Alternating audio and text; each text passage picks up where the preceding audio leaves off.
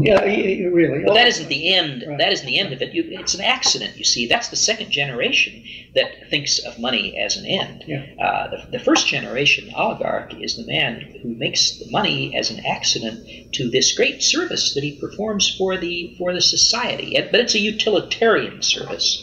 That is it, and the automobile is something like the perfect example. We can think of course, the United States has been, up until now, up until the 1930s anyway, I think Franklin Roosevelt was the first really democratic man to come into, well, I could be wrong, I don't know all that much about American history.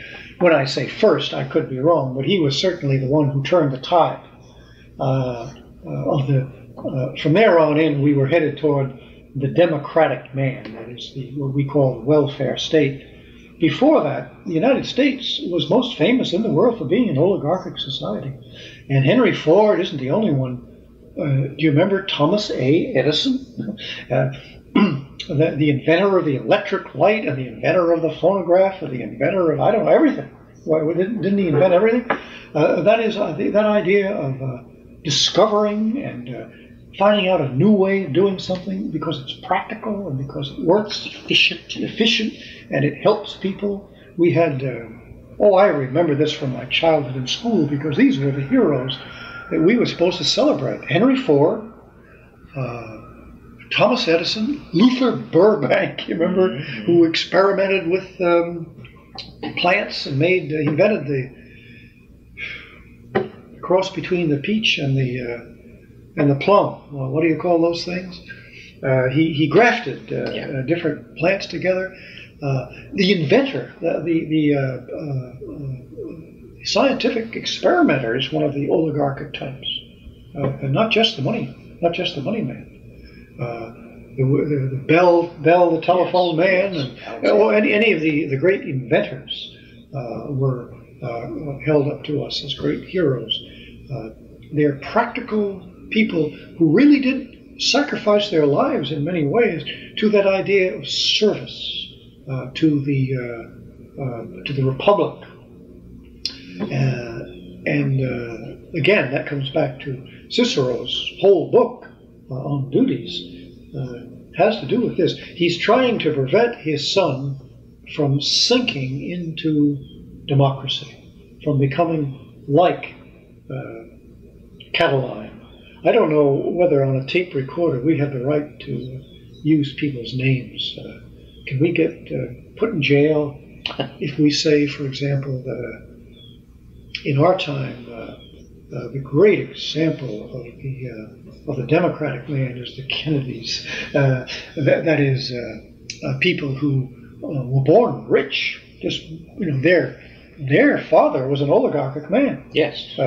Who, as the British lady who was horrified when old Joe Kennedy was made ambassador to the court of St. James in London. She said, "Why, he wears brown shoes." She said, "I mean, he was not an aristocrat. He was not he was a tough Irish immigrant who made $1 billion. He wasn't brick making. I don't remember. I had the idea that worked with his hands. There's a brickyard in there somewhere that he owned. But his sons became dissolute, infamous for their playboy lives and for their political activity in raising up mobs. That is appealing to the mob. They're almost replicas of exactly the kind of thing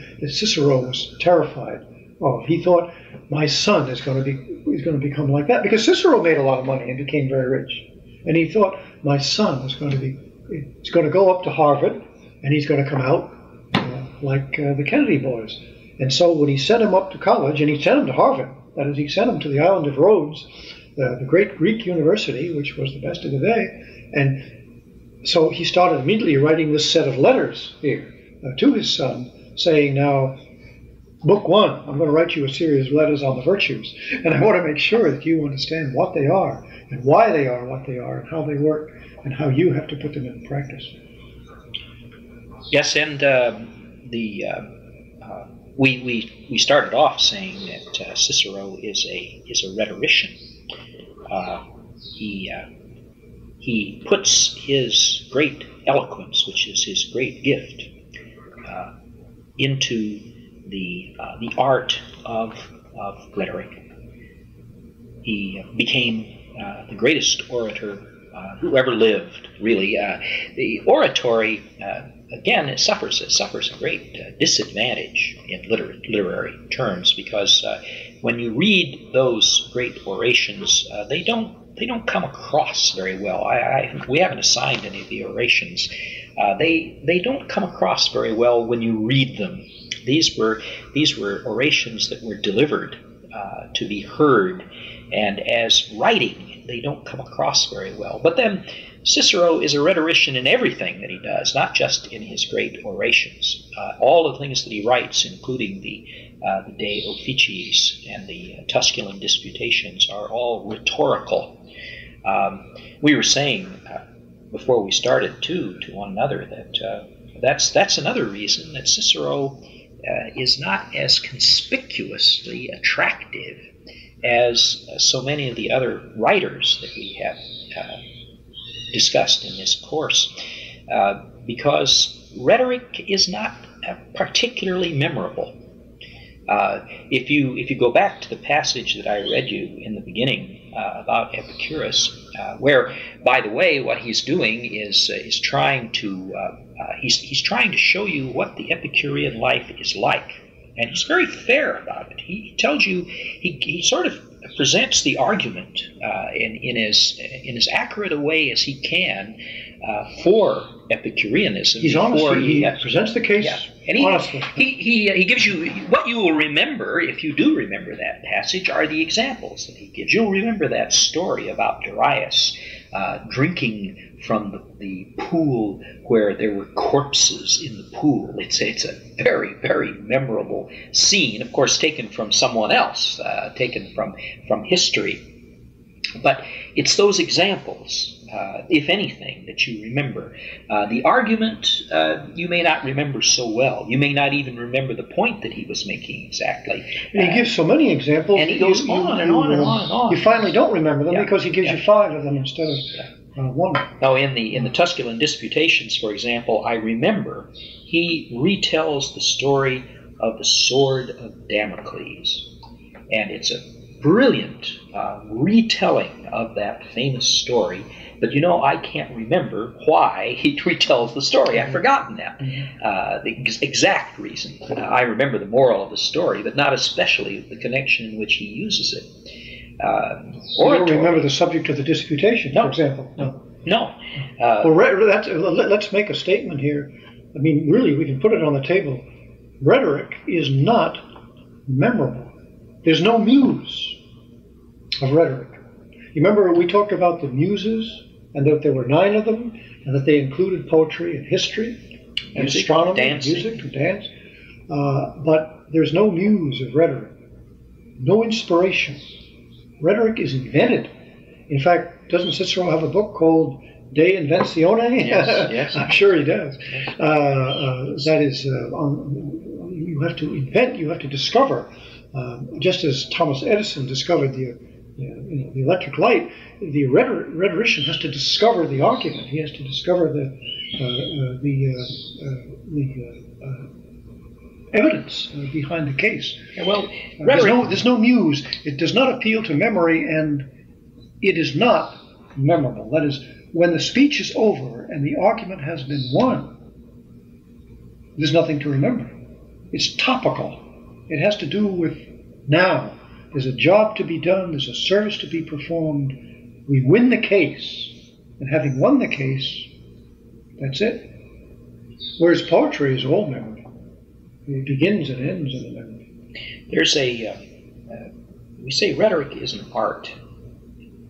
But it's an art that has more affinity with crafts than it does with other arts, with what we call sometimes we call them liberal arts. It's the word rhetoric comes from 2 words. One of them means word in Greek. It's a Greek word. The R-H-E part has to do with words or utterances, and the last part of it has to do with techne, that is the art of words. And that's true. That's what it's all about. But the rhetorician is someone who learns a certain kind of craft or a certain sort of technique or method of making his point. And you can be better or worse at it. You can be better trained or worse trained, and you can have better natural abilities or worse natural abilities. But it does not require inspiration. It requires hard work. Hard work. And that work is always perfectly clear in the thing that you're reading. One thing that always spoils any of the higher arts is any kind of awareness that the person is trying to do this according to some technique. For example, when you first learn to, let's say you first learn to dance, you follow the steps in a mechanical way. And then, I think we were talking about this last time, at a certain point, you forget about the steps. You forget about all of the techniques that you've learned. As long as you say 1, 2, 3, 1, 2, 3, you're not dancing. You're not dancing at all. And then at a certain point, if it happens, the music picks you up and carries you away, and you forget that you're dancing. And you can see that in all good dancers or good singers or in almost any art, a good actor. That is, they're not conscious of the fact that they're acting or that they're singing or that they're dancing. They're not at all conscious of it. We say, well, they do it effortlessly. They do it as if they were doing it by nature. A good musician, we say, well, he seems to be playing the violin or the piano as if it were his nature rather than something he's learned. But the rhetorician never does really escape that. Well, he calls attention to himself on purpose. That is, he'll tell you, now I'm going to make 3 points, and the division of my talk is thus. And point number 1, that is, he deliberately, self-consciously calls attention to the fact that he is making a speech.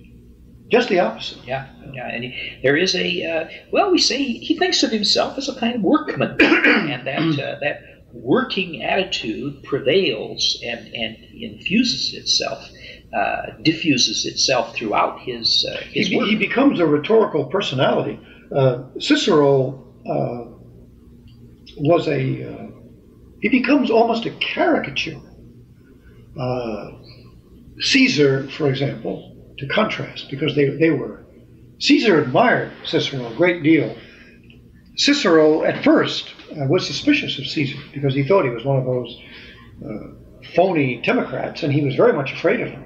He came to admire him finally, came to see that Caesar was of a different cut.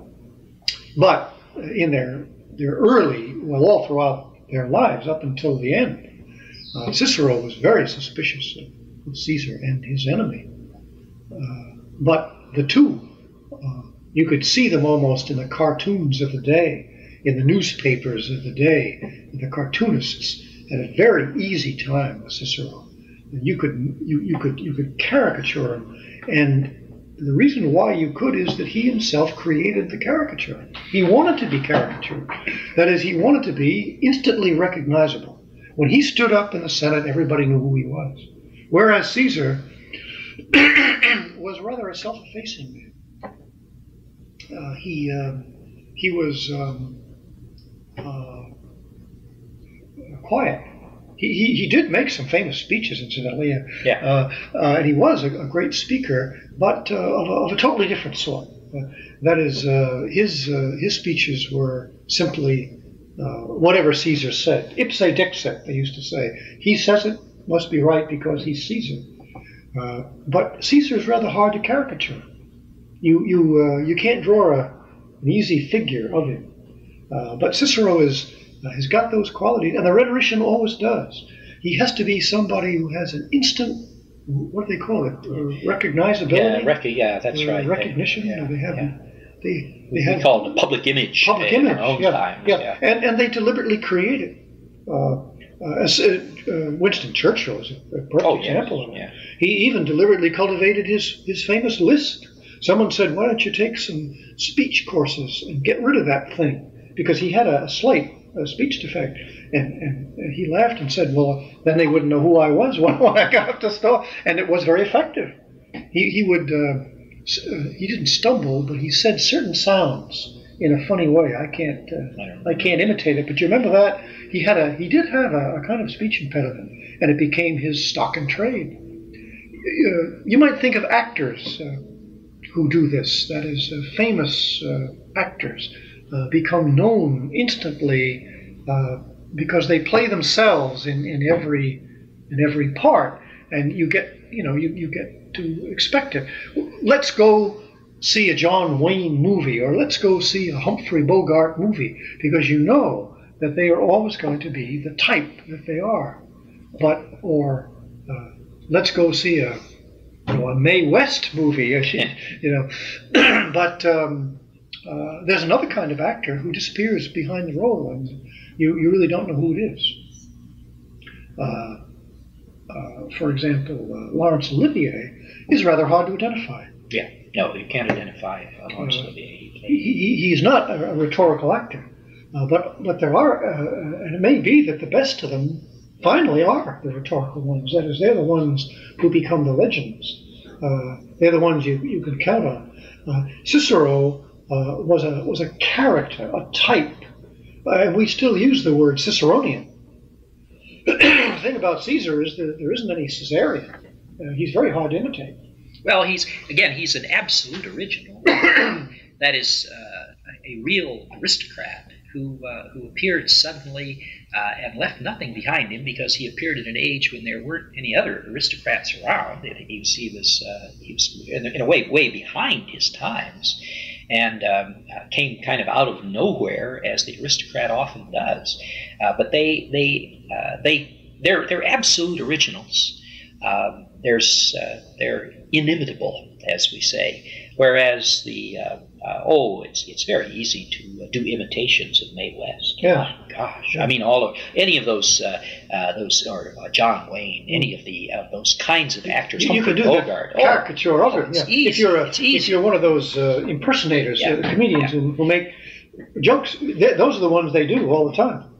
Because or for that matter, Franklin Roosevelt or Winston Churchill, you can make fun of them instantly, or Adolf Hitler for that matter. Yeah. Because they're types, they're rhetoricians.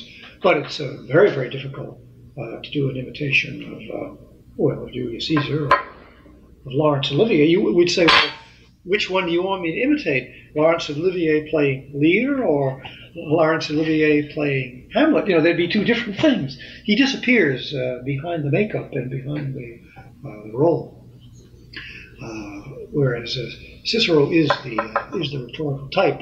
Another, and we might say, if you yourself want to become a rhetorician, one of the first things you do is become a master of type. That is, typology is one of the instruments in the art of rhetoric. There are typical arguments, and you learn what the types are, and then you fit the situation into the type, and you work by type. That is, you know that your audience is made up of. You divide your audience up into segments. Are they rich people? Are they poor people? Are they young people? Are they old people? Are they middle-aged people? And immediately you have in your mind a certain typical old person, typical young person, and then you direct your speech to the type, so that typology or typifying things is part and parcel of the whole concept of what rhetoric is. Poetry does not work by types. There's a tremendous dispute about this in the literary world, which Mr. Quinn and I have both, alas, lived through. A lot of critics took up rhetoric and made some attempt to apply it to poetry. I suppose that fad has finally gone out. But you remember, for 20 years there, that was the thing to do, and it was wrong. That is, Odysseus is not type. He doesn't really fit. There was some attempt to turn Shakespeare into a rhetorician. Now he makes use of rhetoric, certainly makes use of it in his plays. But finally, when you get all through with it, you can't make sense out of Shakespeare's plays by saying things like, King Lear is the type of the old king. I remember reading books that said that sort of thing. You could understand Macbeth as the type of ambition. It simply isn't true. Shakespeare makes use of, he knew a lot about rhetoric and makes use of it, but that's not what it is. But rhetoric deals with the caricature of an idea, with the typification of it, because that's what's effective. That's what gets the idea across. What a marvelous art it is, and how I guess I'll have to contradict myself. Finally, I was just about to say how admirable. Maybe finally it is admirable. You know, that is in our day, an honest man is an admirable thing. That is, when you come across a man like Winston Churchill, you finally do say, wow, you're in awe of him, because he stands so far above the democratic crowd. That typical extravagant behavior. It has to be extravagant. The gestures are wide and grand and broad, but you do have to, compared to what we have in the streets, I think you do have to stand in awe of it. Yeah, well, it's almost impossible for us to even conceive of what rhetoric to Cicero and his contemporaries was, because we just don't have it anymore at all. You have to go back in time. We have demagoguery to find it. We have demagoguery, and then we have hype.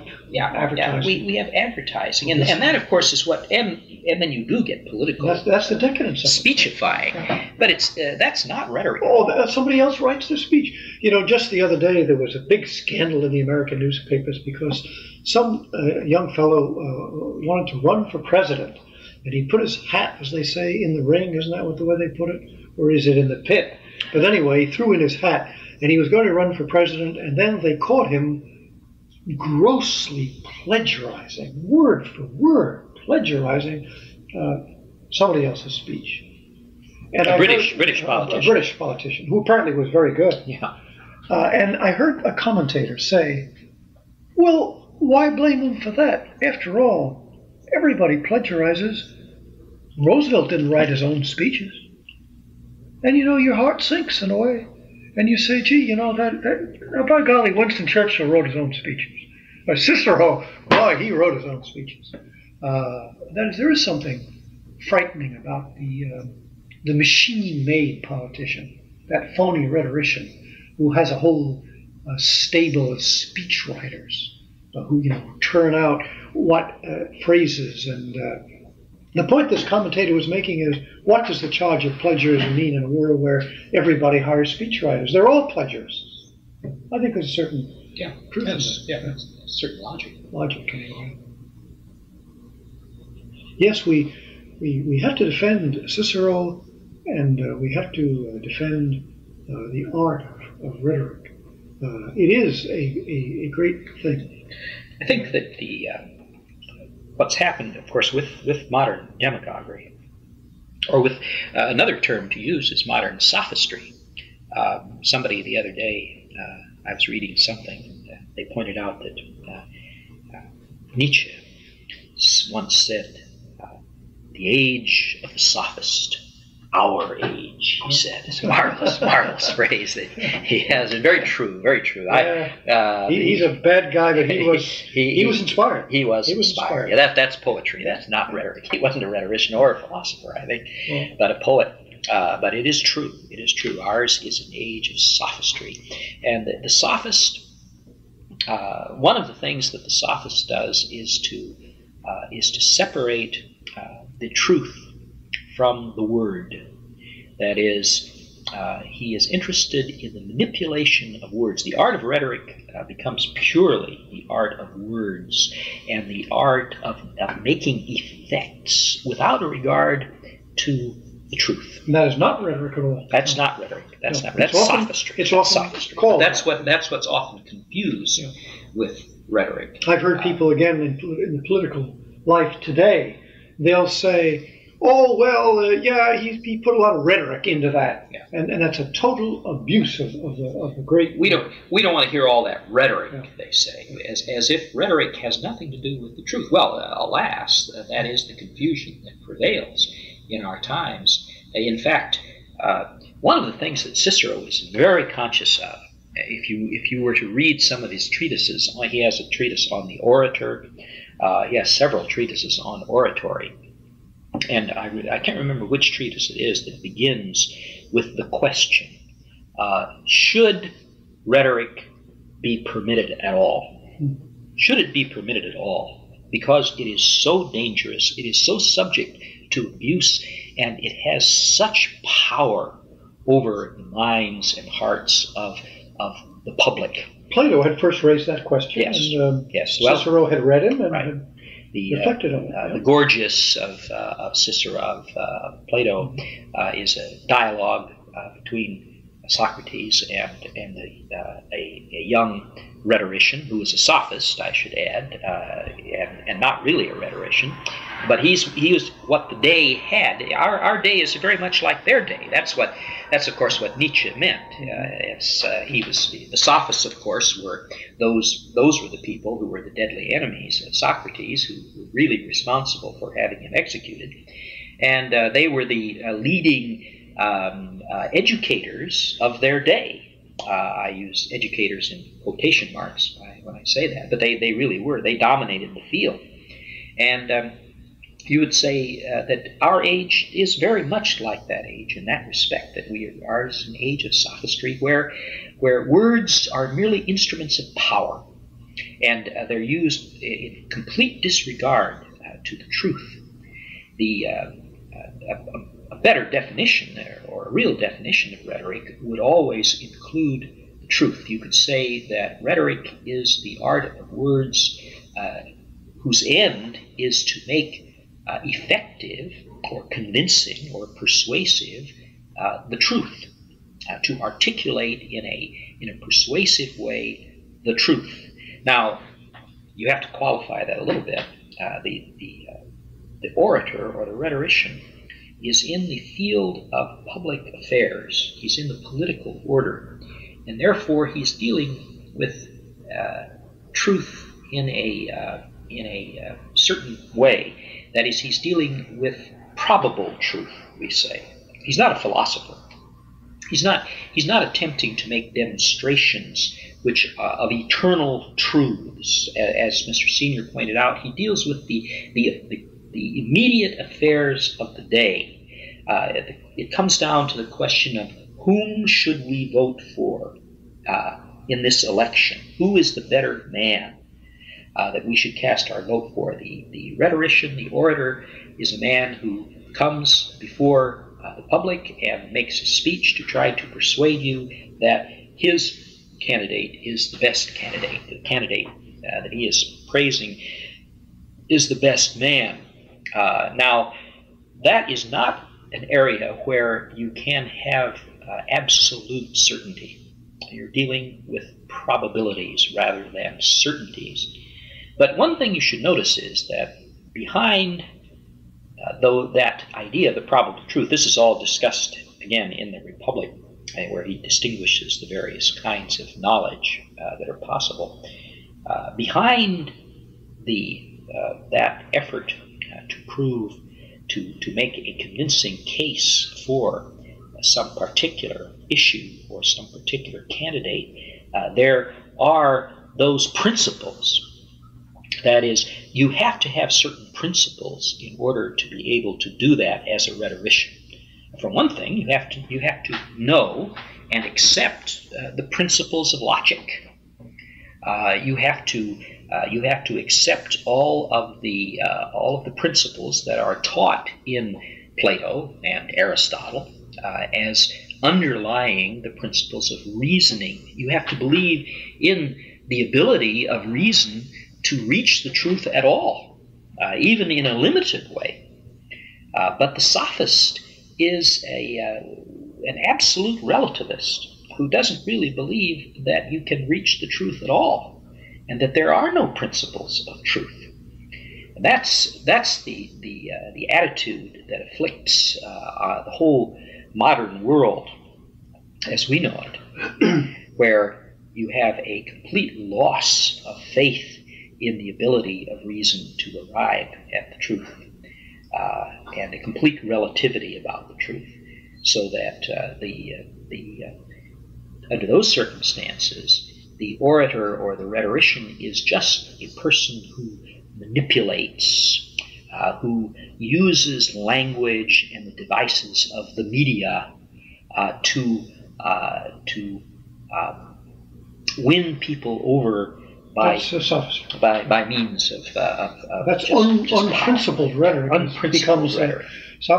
Well, one of the great pieces of rhetoric in our American history is the one that begins, "We hold these truths to be self-evident that all men are created equal," and so forth. That is, there have to be self-evident truths, otherwise rhetoric can't work.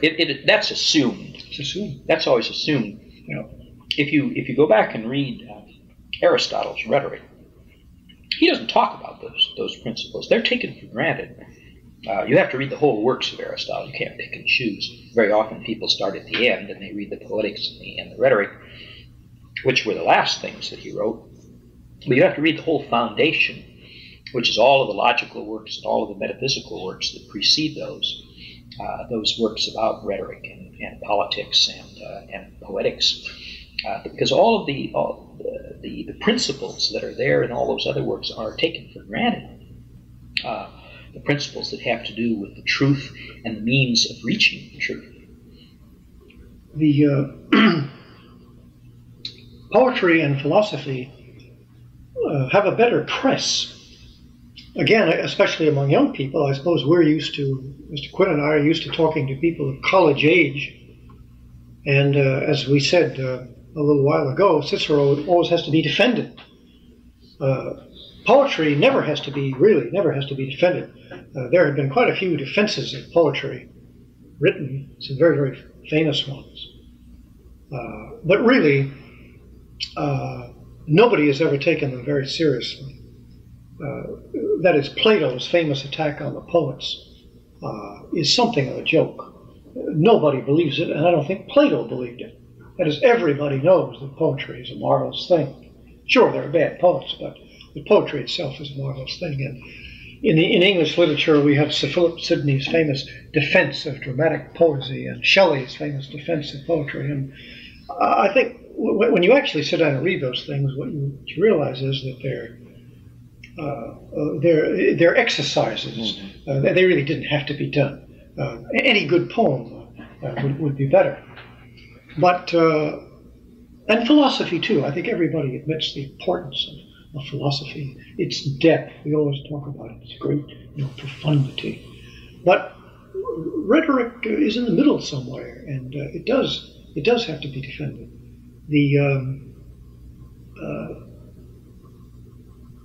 I don't know. I think I said a moment ago that there's a time of life when you just get tired of philosophy, for example. Philosophers can absolutely drive you nuts. They think all the time. They think about everything.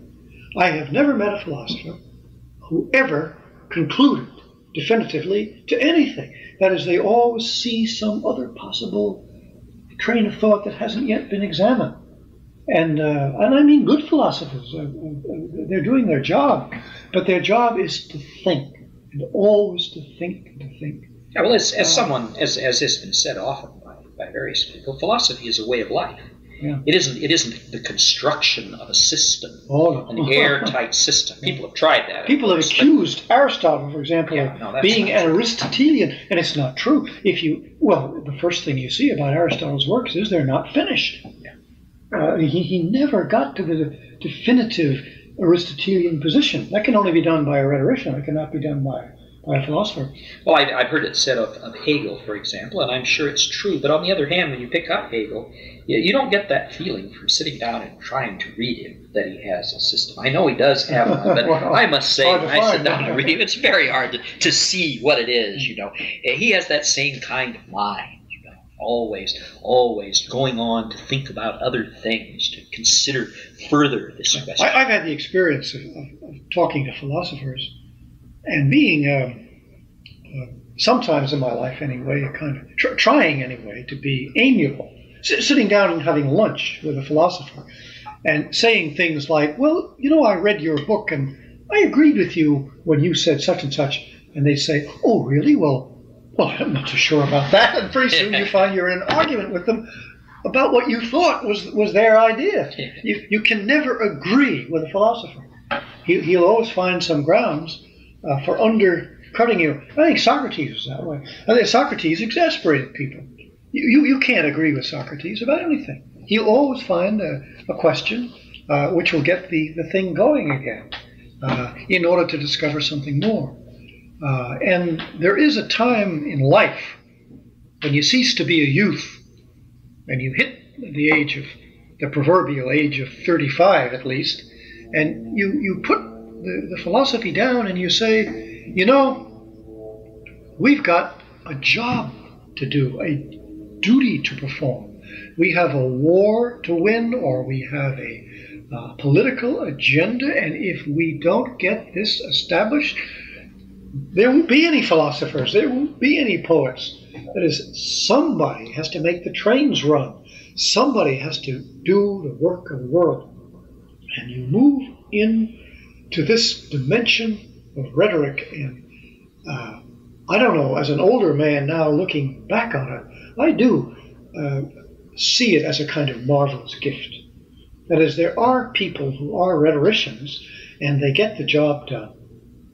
Philosophers, Plato's idea of the philosopher king is one of the worst ideas I think anybody's ever had in the whole history of the world. And for that matter, Julius Caesar, as almost the embodiment of the philosopher king, is good for about an hour. That's as long as he lasted. That is, he got the job done, but then he had to give it over to Cicero. As I think everybody admits, that the great Roman achievement, the Pax Romana, that lasted for 500 years, was originally the vision of Julius Caesar and the act of Julius Caesar. That is, he acted, but the 500 years was done by the Roman Ciceronian politician.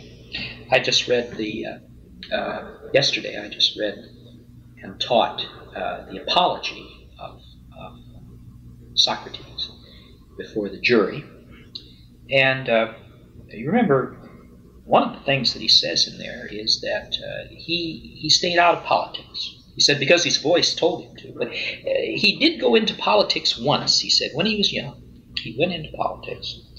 And he said that the very first thing that happened was that he found himself on the other side against a majority, a very strong majority about something that was to be done.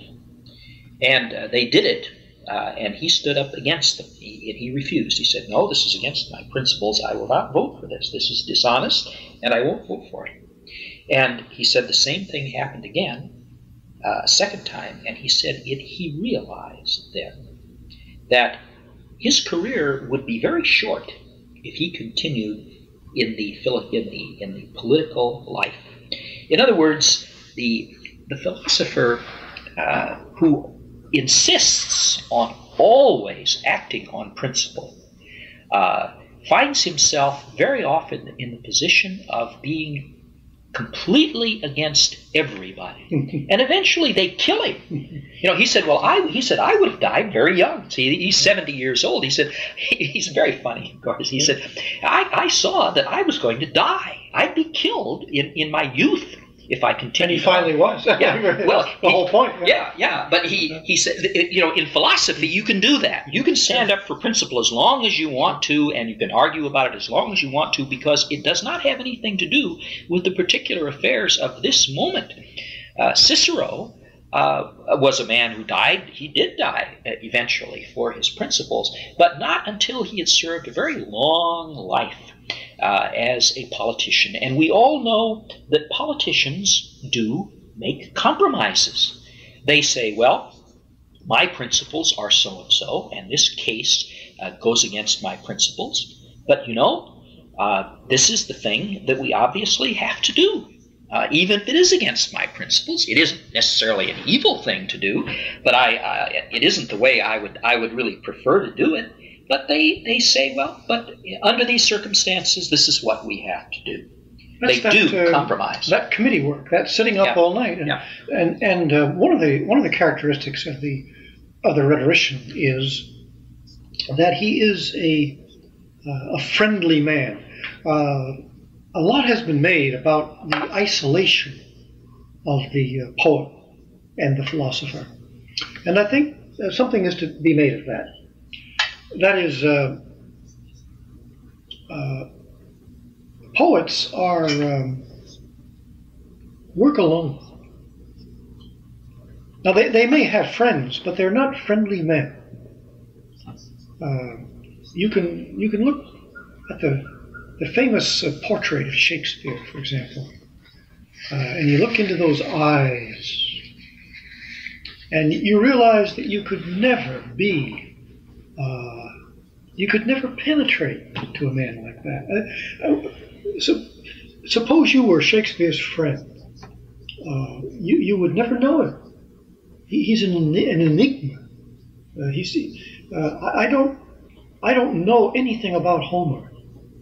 I remember Mark Van Doren once saying that one of the greatest paradoxes in the world, that he just chuckled and thought it was wonderful, is that we don't know anything at all about the private life of the two greatest poets who ever lived. We know nothing about Shakespeare, and we know nothing about Homer. And that's true. But we know everything about Cicero. That is, he was a man. Well, he wrote a whole book called Friendship. He's a public man. Public man. Public man. But he liked people. That is, you cannot be a public man if you don't like people. Politicians like to shake hands. You say, "Oh, gee, what an awful life! You have to stop at whistle stops and kiss babies, shake hands." But they like to kiss babies. They like to shake hands. They like to go to parties. They're party men. I'm making a pun here, play on words, but I don't think it's any accident that those two words. No, they even like their committee meetings. Yeah, they like all that. Those smoke-filled rooms. They live on that smoke. They really do. Now again, Julius Caesar didn't like it. He had to do it, but he was too proud. He thought really that was interfering with his. There's no need to talk to all these people about this. I know the right thing to do, and I'm going to do it. That is one of the most wonderful qualities of the rhetorician, is that he has to be finally a sanguine man, or a likable man. I mean, look at Lucretius. Lucretius is a great poet.